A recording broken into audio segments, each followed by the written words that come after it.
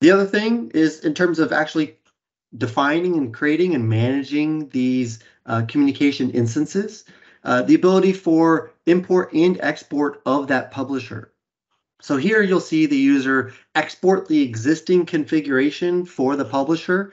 And you see that in this format, you see a bunch of assets named BF 1, 2, and he's adding 3, 4, and then I think 5.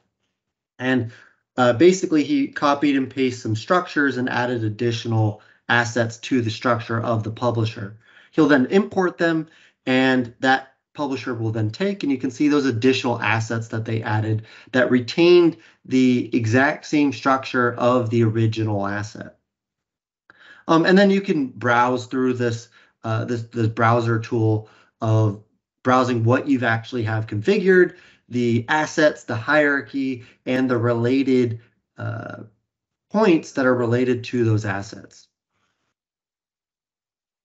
And then you could take these, bring them into either system platform, InTouch, pick your flavor of product, and being able to bring those in. Now, while we do have the publisher and subscriber option, right, AVEVA doesn't have its own MQTT broker, which you'd have to go to a third party. And there are some free ones even out there if you so choose.